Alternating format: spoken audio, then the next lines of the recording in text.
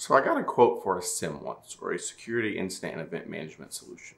The SIEM that I looked at was going to cost the organization over $100,000 to license the software, an unrealistic amount for most small and mid-sized companies. So I got to thinking, and one day, as I was musing the cybersecurity issue, as I quite frequently do, I had a question. Could you build out an entire cybersecurity program, everything, using only free or open source solutions? So I set out to figure it out. I got the CIS-20 cybersecurity framework, and I started listing security controls for every step of the framework. But I quickly realized that would be a really long video, more like a course. So I scratched the idea, and I decided it might be better suited as a course for the InfoSec Academy.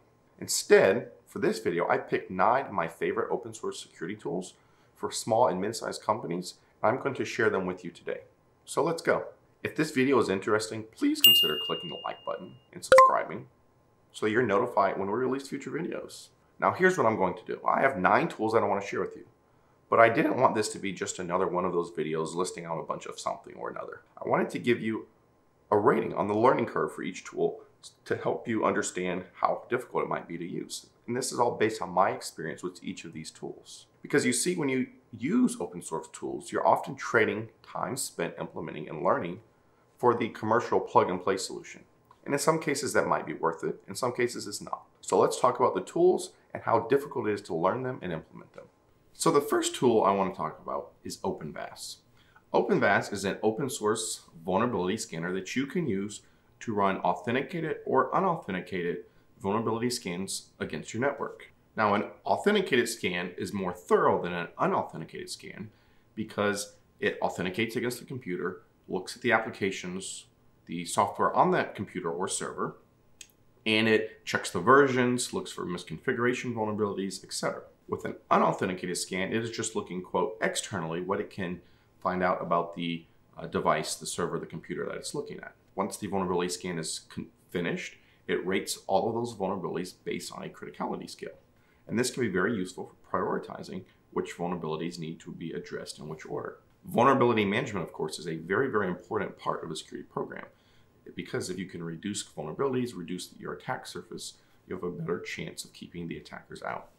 When it comes to the learning curve for OpenVAS, I would rate that as a 3 out of 5. Once you get it set up on the server that you're going to be running it from, it takes a little bit of learning to get used to the interface, and it's not quite as intuitive as some of the commercial versions I've used, like Nessus, but it's a great tool. It just takes a little bit of getting accustomed to the interface. One of the downsides of OpenVAS is that it only covers about half as many of the vulnerabilities as Nessus does, and it requires manual updating. You have to manually go update your library, update the Nessus client, and then you can continue running scans up to date with what they are giving you. They do have a paid version of OpenVAS, which has more vulnerabilities and is more up to date than the open source version. When it comes to the spec requirements, the hardware needed, OpenVAS requires at least 2 processor cores, at least 2 gigs of RAM, 10 gigs of hard drive space, and it can be run in a VMware instance or VirtualBox. The next open source tool I want to talk about is Qualius. Qualius is a suite of cybersecurity tools, asset management, cloud management, vulnerability management, all kinds of things you can do with it, but they have a free component that is a very, very nice asset management tool. The Qualius free version like I said, it's an IT asset management solution. And of course, managing your assets is a very critical part of cybersecurity because you can't secure it if you don't know it exists. We saw this with the Equifax breach, right? The initial compromise happened on a server that didn't receive a patch because they forgot they didn't have it in their asset inventory. So Qualius, the free version, it is cloud-based, but there's an agent you install on a server on-prem, and that agent will scan your network for new devices. You can also install the agent on new computers and servers as you go along, and it will report back to the cloud dashboard where you can see software vulnerabilities that might be in place, patches that need to be implemented. You can see the specs, device name, etc.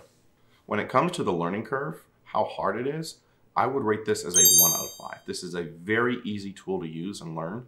Again, it's cloud-based. It's got a very nice user interface, and there's not much to learn to use it. It's pretty intuitive. Regarding spec requirements, there is no specs. There's no hardware needed. You don't have to install this on a server. You can use the agent on the server to conduct scans inside of your network, and I would recommend doing that if you're going to go with Qualius, but you don't have to. Okay, moving on. The next tool is ClamAV or Clam Antivirus. ClamAV is an open source antivirus engine. This gets to the antivirus versus EDR argument. I'm a big proponent of using an EDR software because they are more advanced than traditional antivirus that uses signature-based detection. Attackers are using more live off the land type techniques where they're using PowerShell, components built into Windows, maybe using the CertUtil certificate manager to pull down malware. There's all kinds of things attackers can do that don't necessarily trigger a traditional signature. We also have the issue where attackers are able to develop and improve their attacks infrastructure before those traditional signatures can even be written. That being said, ClamAV will not stop all attacks, but it will definitely stop the basics. When it comes to the learning curve, I would rate ClamAV as a 2 out of 5. And the reason I rate it a little bit higher than 1 out of 5 is because it does require some command line interaction. If you're using Windows, you use PowerShell. If you're on Linux, you're going to use Bash, or on Mac, you're going to use Terminal to install. So it does require a little bit of knowledge of command line, how to operate it and install it. A downside is that you have to keep the antivirus and the database, both of those components, up to date manually. So it does not automatically update. So that is something to keep in mind if you decide to use ClamAV. Regarding operating systems, you can run ClamAV on Linux, Windows, and Mac. So it's pretty versatile regarding operating systems. Now, if a small organization or small company decides we want to improve security, probably the first thing they're going to think about is let's install a firewall, an enterprise-grade firewall, upgrade from the default one that comes with our AT&T or Comcast subscription, right? But what do you use when it comes to open source? I've got a tool for you, pfSense. pfSense is an open source firewall and network security tool. It's a really versatile tool and has a lot of capabilities. pfSense is free BSD based. When it comes to learning curve, I would rate this as a 3 out of 5. The reason is you have to create a bootable USB using something like Rufus. You have to put that ISO onto that USB, and then you have to go install it. Once you get that installed, you can begin setting up your firewall using pfSense. pfSense doesn't really work that well on a Raspberry Pi when I tried it. Regarding spec requirements, you need at least a 64-bit system, at least 1 gig of RAM, 2 gigs of disk space. You're going to want 2 network cards because you're going to have your WAN connection on one NIC and your LAN connection on another NIC. So having 2 NICs makes that very useful. Otherwise, you're going to have to get some kind of USB to Ethernet adapter. And you're going to need a USB port or a DVD port for the actual installation. A great way to do this is to buy a mini PC or some kind of small PC that has 2 NICs, and you can set that up and have a really robust firewall with enough RAM to handle all the throughput. And especially if you start getting to VLANs, segmentation, things of that nature, 802.1x, you're going to want more RAM available to that. Maybe I'll do a future video on the setup and configuration of that. If you'd like to see that, leave a comment and let me know, so I'll know if I should make that video or not. Tool number 5, moving on, is Wazuh training. Training your employees is a very, very important part of your cybersecurity program. Your employees are your first and your last line of defense. They are the ones interacting with emails on a daily basis, browsing the web, logging in, etc. They are attackers' favorite target. Social engineering is a huge part of cybersecurity attacks these days. Some people even believe that 97% of cyber attacks involve social engineering at some point in the life cycle. One of the simplest ways to combat this is to train your employees to be more security aware. When it comes to the learning curve of Wazuh, Wazuh is one of the simplest training solutions I've worked with. It can be completely automated and self-managing. It will send the training, send the phishing simulations on an automated fashion. I've actually been privileged to work with the team over at Wazuh on some projects, helping them with phishing templates, some of their training, making recommendations, and helping them. If you are a member of the InfoSec Academy, I can get you a discount on Wazuh training. So if you're an Academy member, be sure that you check that out in the Resources and Tools tab. Tool number 6 is the ELK stack. The ELK stack is a conglomerate of 3 tools, actually. It's an open source and analytics engine that can be used for analyzing various types of data, including security incidents or like a SIEM. There's three components: Elastic, Logistash, and Kibana. And together, these three tools, these three open source tools, create a very robust analysis engine that you can use to scan network traffic, look for TTPs, threat indicators, indicators of compromise in your environment. You can pull in threat feeds and compare that to the logs in your environment.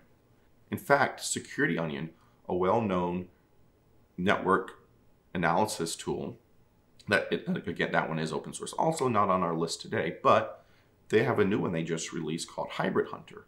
Hybrid Hunter is an ISO that you can install on a computer, and it is really built on the back of the Elk stack. It uses a lot of those components. When it comes to the learning curve, I would rate the Elk stack as a 4 out of 5. Once you get it installed, it definitely takes some knowledge of network analysis, threat analysis, bringing in those threat feeds, analyzing your network to be able to be useful creating alerts and identifying threats. On the spec requirements, the Elk stack, if you are going to install it locally, requires 2 gigs of RAM and 20 gigs of storage. Now, they do have cloud-based systems that you can use on a subscription, and you get some extra features and you get the cloud storage. The next tool, tool number 7, is Wazuh. Wazuh is a component that goes on top of the Elk stack that we just talked about. And Wazuh is a really nice threat detection and security monitoring solution. Like I said, it does require Elastic and Kibana. It's really built on top of that. And you can install it 2 ways. You can install it all on one system, or you can install them on 2 separate systems and correlate them. When it comes to the specs for Wazuh, Wazuh requires 4 gigs of RAM, 2 CPUs, and a 64-bit operating system to run on. Okay, moving right along to tool number 8. Tool number 8 is Packet Fence. I found Packet Fence quite a few years ago and I instantly fell in love with it. Packet Fence is an open source network access control software. If you've done any shopping around for cybersecurity tools, you know that network access control solutions can be very, very expensive. In fact, I did a pen test once on a financial organization, a bank, bypassed their network access control. They spent $100,000 that year after that pen test, improving their NAC to a new software. So it can be very, very expensive. It allows you to create things like captive portals for employee login. You can run that authentication against Active Directory or FreeRadius or any kind of open source network authentication solutions. You can create a VPN inside of Packet Fence for remote management. You can set up layer 2 isolation for devices that shouldn't be on the network. You can set up 802.1x authentication.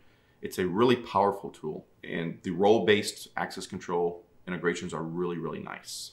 Now, when it comes to the learning curve, I would rate Packet Fence at a 4 out of 5.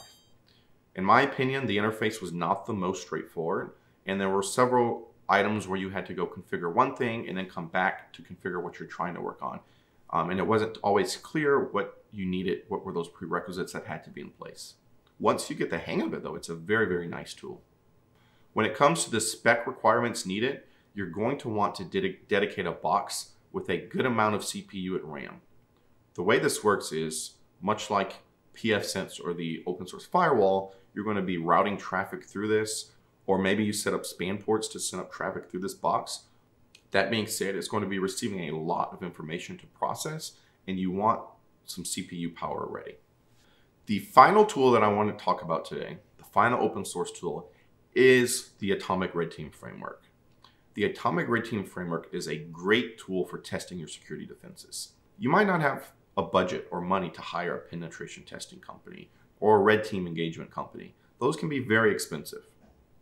But you can use the Atomic Red Team framework to test your security defenses. What can it catch?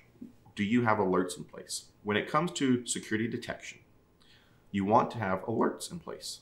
What good does it do if your security tool finds a system and doesn't alert you to it, and it sits there unnoticed for months? And that is where the Atomic Red Team framework can come in. You can use the tool, run a series of tests, just like attackers would, and see, does your system detect it? Does it create an alert and alarm for you? Now, what is the Atomic Red Team? The Atomic Red Team framework is actually a library of tests. They are mapped to the MITRE ATT&CK framework. It's PowerShell based, and it allows you to test your security defenses to see what can you actually detect. The tests are broken into a few categories, like reconnaissance, the initial compromise, establishing persistence, escalating privileges, internal reconnaissance, lateral movement, data analysis by the attackers, exfiltration, and the mission complete on the attacker's part. It's PowerShell based, and each tool or test takes less than 5 minutes to run. It has modules built in to run the test, show you if they were detected, if they were blocked, and it will even clean up after itself when you are done. On the spec requirements, there's no installation required. It is a PowerShell module, so you just need to download this module onto your system. You might need to turn off the antivirus or the security components on the system you're going to be running it from, because they might try to block some of the tests. You run all of the tests from the command line. You can run all of them. You can specify which categories. You can run individual tests one at a time, however you want to do it. When it comes to the learning curve, I would rate Atomic Red Team as a 2 out of 5 because, again, like the other ones we have discussed, there is some PowerShell and command line knowledge that is needed to run these, but it's very easy to learn, very intuitive, and it's not hard to work with. So those are 9 of my favorite open source cybersecurity tools for small and mid-sized companies. If you have an open source tool that you like in cybersecurity, please leave a comment. I'd love to learn about the tools you're recommending.